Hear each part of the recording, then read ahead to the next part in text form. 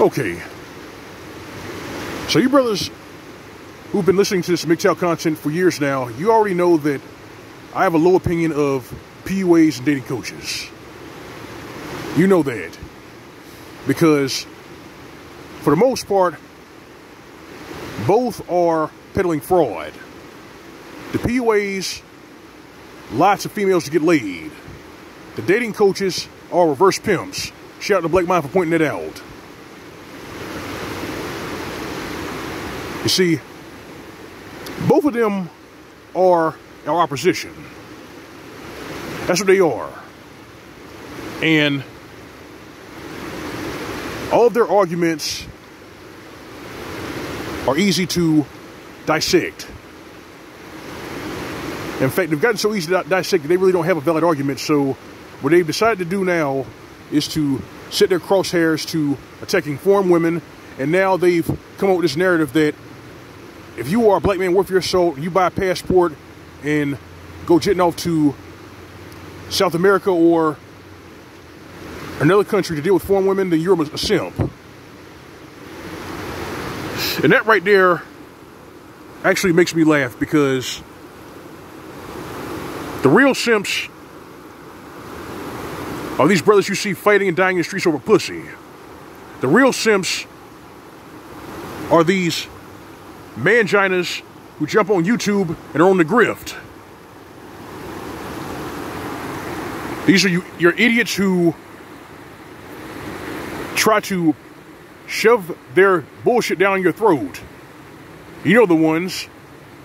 If you buy my pheromone soap, you buy my books and maintain frame, then these bitches will love you. They'll worship your cock and all that little monkey shit. But now they're saying that men who buy passports and go to foreign lands to deal with foreign women are simps.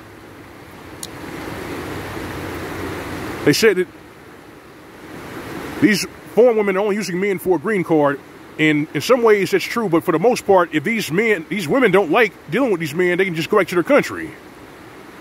Simple as that. And then you have this argument, well, those foreign women, they're no different than Western women. I said, but the thing is, the foreign women who come from countries where feminism is not as severe as it is here in the West, they still conduct themselves like women. Not like the overfed land whales here in this daughter of Babylon that we call America.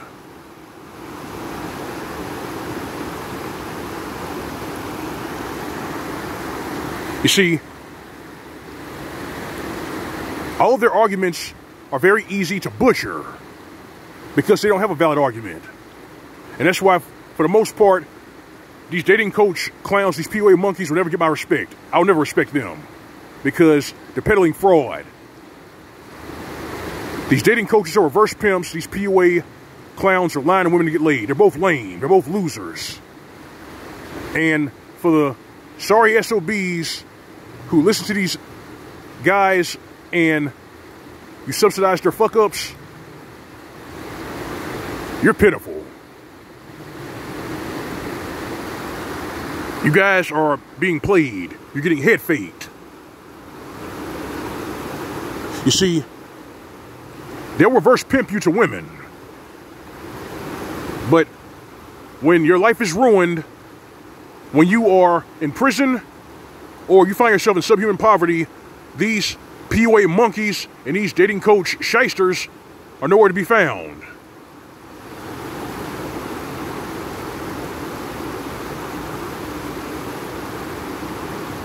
So what if you end up running into one of the exes of these females they're trying to reverse pimp you to? Are these PUA monkeys and these DNA shysters, are they going to help you buy any body armor? Are they going to arm you with a firearm to defend yourself in case one of these habitual felons of an ex decides to come looking for your head? No, they're not going to do that. If anything, their general consensus among these thirsty men who feel they gotta learn game and do all this monkey shit to get laid, the general consensus of you is this: there's a sucker born every second. That's their consensus when it comes to you.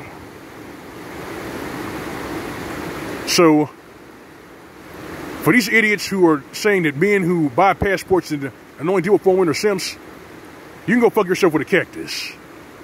Those men, at least they can afford passports. What the fuck can you do besides run a grift on YouTube? You guys ought to be ashamed of yourselves for impersonating human beings. You're a joke. And because you're peddling fraud, your punishment will be doubled.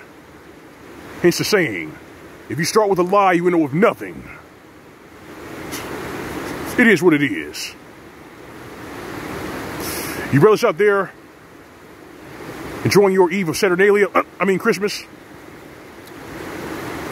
enjoy it. And as for opposition, and those problem what we say and how we say it, give them nothing. This has been the SYSBM PSA. More to come, tight. See you soon.